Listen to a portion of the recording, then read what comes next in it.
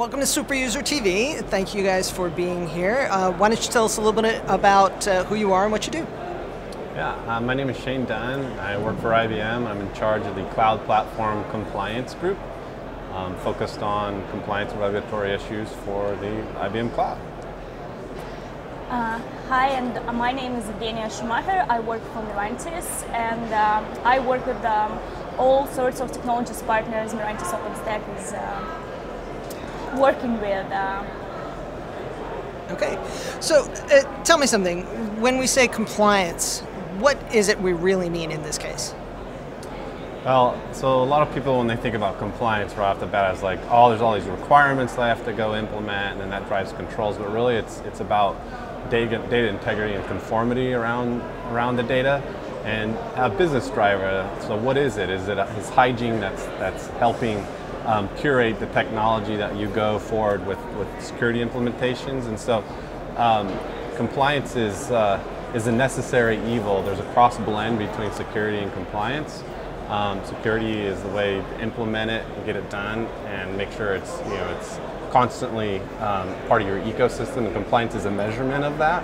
A point in time that says, yes, I've met a certain regulatory area. What do you think about that? Well, actually, I liked when you mentioned this word like hygiene, and I think that's a very important thing. It's compliance, like in my opinion, is something that comes from outside, right? So it's like a regulatory authority that helps different types of companies to follow the same standards. So actually, everybody know that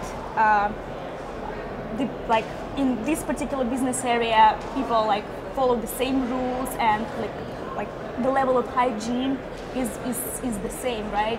Which is and as you said, it's like evil, but at the same time it's good, especially for people who consume. Not for people who build business, but for people who use those services and things like that. Yeah, I mean, one quick point to add on that is that it sets the best practices kind of table for you're basically setting the risk, exposure or risk around your environment. So compliance is on everybody's mind right now. So, well, in terms of you saying that it's on everybody's mind right now, who specifically worries about compliance? Who needs to worry about it? I would say, and not to just blanket it, but everybody's concerned about compliance. Not just industry-specific sectors like healthcare or retail for card processing with PCI DSS certification. Everybody's worried about it up to top. CTO, CISO offices. The engineer, the dev guy who's implementing the standard. It's on everybody's mind, and it's all about data, integrity and availability, confidentiality around the data. So it's important to everybody. Okay. So how does OpenStack help with compliance? What's the relationship? I wouldn't say it helps or it doesn't help. It's more about we should consider compliance, right? So all those standards, compliance standards, they are not OpenStack specific, and they are not any type of application specific. They are more specific for a particular business area or a particular business use case, and it doesn't matter which type of technology a particular company is using. So we see a trend that a lot of companies go virtual, they go to clouds, and they use OpenStack as their choice of cloud operating system. And in this case, what we see is that we need to apply somehow those standards to OpenStack reality, to OpenStack I would say terminology, saying hey, if PCI DSS, for example, it's a very vague standard, right? It has some really high level moments that tell you do this and don't do that. But in OpenStack, we should translate it to that, and in some cases yes, moving to the cloud, it helps somehow. So we say, hey, we don't need to think about it anymore because we are compliant here by default. But in some cases, in OpenStack, we still have to address some of the issues or be very smart when we build OpenStack clouds. But again, as I mentioned, like it's very important to think not about OpenStack, but right. And the whole stack of the offering from infrastructure all the way up through the SaaS consumption model. I mean, OpenStack is a means to the end. It's not the stop, right? So OpenStack is, when you look at it from the elements of a compliance, it helps implement the controls or the requirements around the controls to meet the attestation around a compliance effort, but it's not a compliance in itself.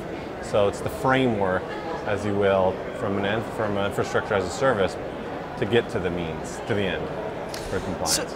So what is, so is there anything new in the world of OpenStack when it comes to compliance issues?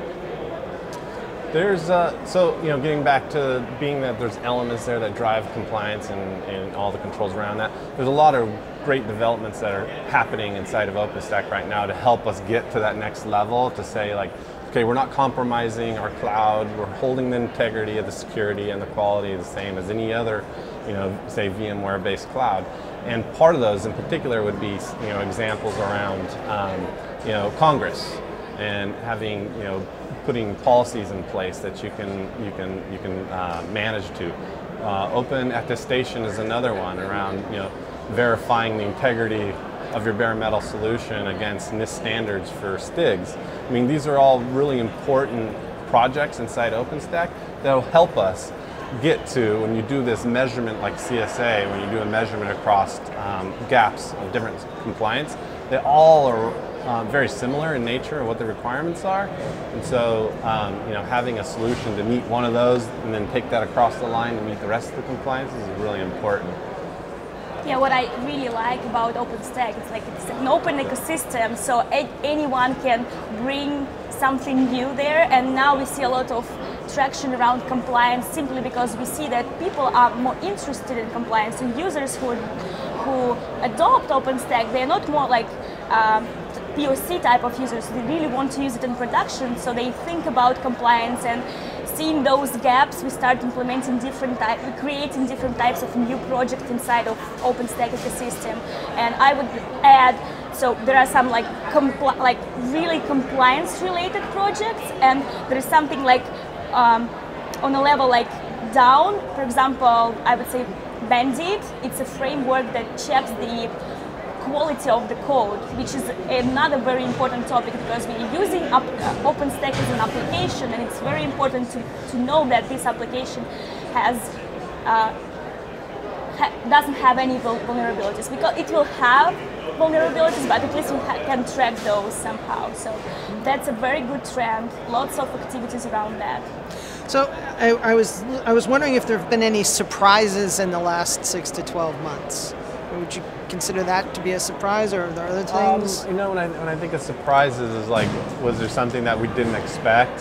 OpenStack is a very well-planned, methodical process of what we're going to do from stage to stage, and looking out. And when we think about Mitaka, some of the surprises, if you will, that jumped out, I think, are around like Barbican for key management, how that's been integrated well with Keystone, and how Keystone's been able to make improvements around identity management. That's not necessarily surprises, but they're necessary movements around maturing OpenStack, and so then we can all consume this with enterprise workloads that everybody expects.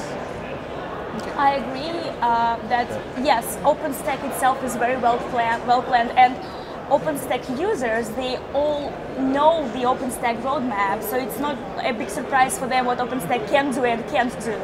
But as I mentioned before, like the whole OpenStack adoption moves forward, and we see a lot of production deployments, like really big production deployments, and of course there is more demand for compliance.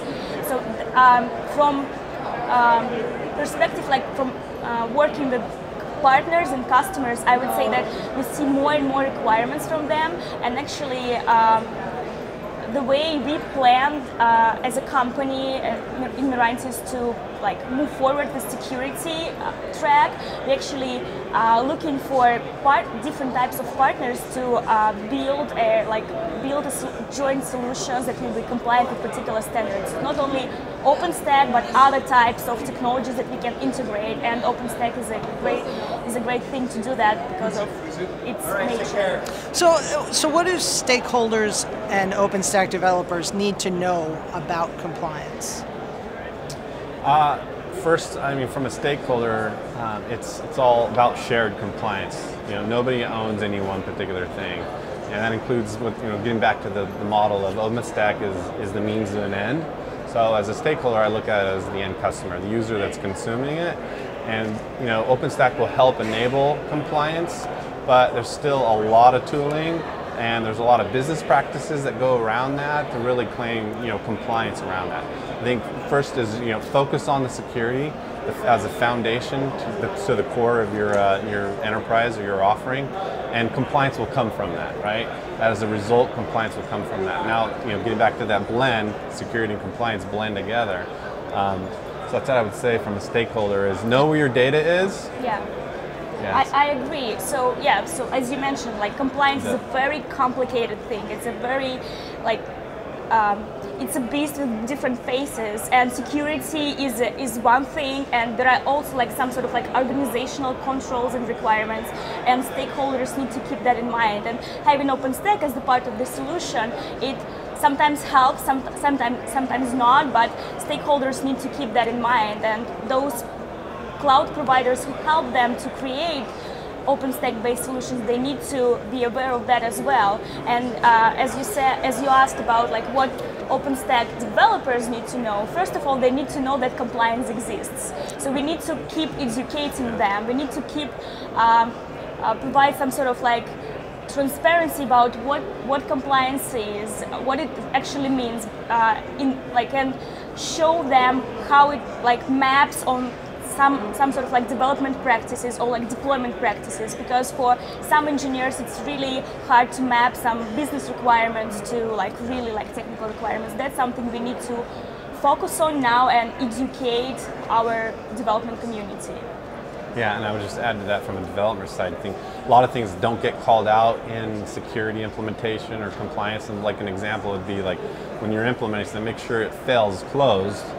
So you're fail-safe when something happens, that you don't open up a port and anybody can just come through. Like general practices like that, and just being clear on those things. So what do you see as kind of the future of compliance and OpenStack? Yeah, so I guess my mind goes back to what's in flight right now with OpenStack. Like when you think about the RefStack project that's going on, where interoperability between different clouds, that's going to be a gigantic forcing function on compliance, because if you're going to be exchanging data or PHI data across HIPAA clouds, you're going to have very, very stringent controls in place and uniformity for a framework that allows you to do that exchange. So the RefStack is a big driver there. I think another big one is around the initiatives to, I think it was called OpenStack, and that's a initiative to drive automation into the compliance framework. So you're not only measuring, but you're remediating in a real-time basis. Mm-hmm. So those kinds of things, you're trying to automate for awareness and be able to measure often and be able to remediate. So that's where I think trends are going to be going here. I would add more, just to continue the line that I started, from the development perspective, we will have more users, OpenStack users who will require compliance, and that as that will drive OpenStack community to focus more on hardening security for each project, and actually adopting best practices to make sure that they're compliant with PCI DSS or FedRAMP or any other standards. So that's the trend I see. Big companies, they start using OpenStack, they see those gaps, and they push actually very hard OpenStack community to change in that direction. And those projects are a very good example. Yeah. Excellent. Anything else you want to add? I think we're good. All right. Well, great. Thank you both very much. I know you're very busy, and have a great summit. Thank you. Thank you very much.